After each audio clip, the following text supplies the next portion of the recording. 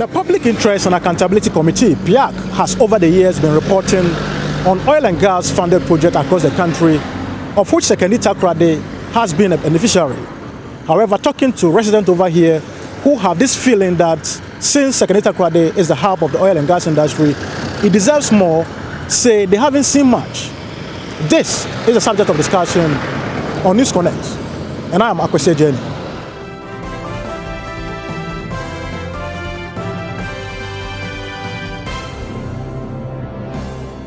Well, the name is loud, Oil Citi, but we're not there yet in terms of impact, in terms of seeing the amenities, in terms of coming to a point where life is better because oil is being exploited in our waters. And so there's much more we still want to see. Yes, some development has taken place, but you see that most of what is going on is either so that it will be easier for the oil and gas companies to do what they have to do. The route to Atuabo has been done and it's fine. But you realize that it's been done because the gas has to be transported so that it goes out to deliver to other people. But in the region and in our specific communities, what are the real things that are coming to us to, help us deal with the issues of traffic now, with the issues of increasing rent, with the issues of increasing cost of living? These are the things that we want to see so that we know that the region is indeed the oil city. For you too, how evident is the issue of the oil benefit to you as a Westerner? I think that people have been very disappointed with regards to the pace that it has been so far. And not much has been done yet, to be very frank with you.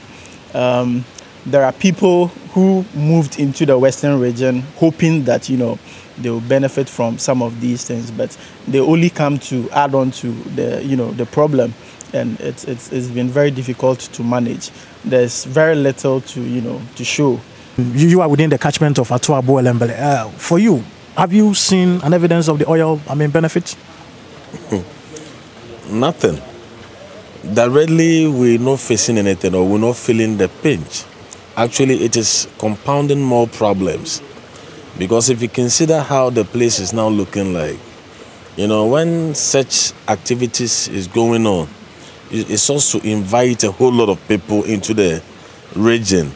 And right now, accommodation alone is a problem in our locality. It is only the survival of the fittest. We don't want the oil to be a curse as other places. It should be a blessing. So at least we should feel it. Not precisely feeling it in your pocket, but in terms of social amenities, schools, good roads, good hospitals. I'm coming from the extreme end where the oil is being produced or whatever. Right now, if there should be an outbreak of any disease or there should be an oil spill, we there are going to suffer most. Thank you. Government says it is carrying out oil projects across the country. And Western region is being given its share. Do you see a disconnect with what government is saying and what is actually taking place on the ground? I think the real challenge is with the fact that the people are not consulted in terms of what gets delivered as oil projects.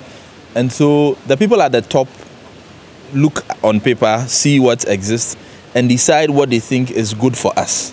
But I think that if you really want us to own the project, if you really want us to be part of the project, then it is important that the process that brings up what becomes which project and which project is implemented has to involve the people who will benefit from it.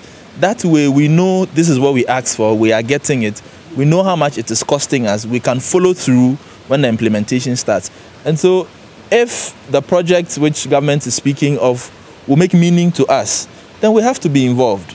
When they say it in Accra, you living down there would want to go and verify, and probably it's a different thing, But I think that the channels haven't been used very properly. As my brother said, there are district assemblies everywhere, you understand? And every district assembly has what we call a medium-term development plan.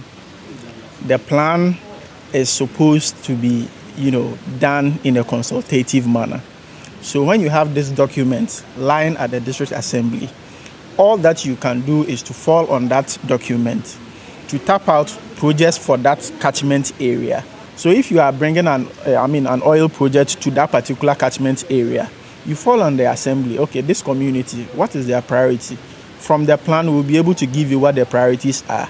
We should also think that we can be involved, so that we can send questionnaires out to know the people around that community, their problems, so that we can resolve for them. What do we want to see as Westerners before we can be convinced as true beneficiaries of the oil and gas resources? I don't know how long you've lived in Sekondi Takoradi, but if you spoke to those who have been long here, they'll tell you that in the days of the railway and the active harbour, these two industries ran the city. And it was a reason why other people would come here and work, because the harbour was effective, the railway is effective. So that if railway is functioning now, the railway industry alone, the number it takes in, I know recently they've started a school which is supposed to train people and blah, blah, blah. If we can dedicate funds to these things and see to their completion. You mean oil money? Yes. To railways? I mean, if it would take us there. I think Western region has, if not the poorest roads in the country. You understand? We have a few good roads, but most of the roads leading to the various communities are in very terrible condition. If we can't even do anything, by the time we are done with this oil thing, all the roads in the Western region, leading to the major communities at least, should see some improvement. So at the end of the day, you know that, okay, when the oil came, we were able to improve our roads. Do you think oil discovery and its exploitation from our shores has made Western region, and for that matter, Sekondi Takoradi, life over here much difficult or much better? I think it has been rather difficult, okay, because now rent in Takoradi is a major thing, and it's not even Takoradi alone. Go to the Atuabu area, you understand? Landlords are waiting for, oil companies or the big companies to come and rent their places. You understand? An individual, you go, they'll tell you that, no, you don't have money. I'm charging in dollars. You understand? A community like Atuabo, you are there charging dollars. How is that possible? You understand? So, it's just making life unbearable. And people are coming in from other regions, and it is just adding on to the problem. And for you, you too? I think it's a mixed bag. Depending on where you were before the oil and how you positioned yourself. Because like he was mentioning, for the house, he has an apartment, he improves it. The guys who are in the oil and gas industry can afford it, so they can buy it. New banks have come. The people who have come to work there need apartments. He has a house, he rents, so he's making more money. But for the people who did not have before and could not position themselves before, now you need to move out of that apartment where you were paying, say, 30 cedis, because now they are charging 100 and 150 cedis. Mine is worse than the word West itself. You see, the percentage allocated to the Western region is nothing to write home about. It is small.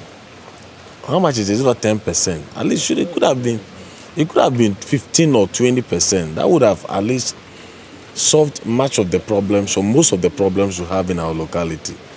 If you see social vices, what is going on now, and those who threw down to our area, if you go to our area, teenage pregnancy is now on the rise.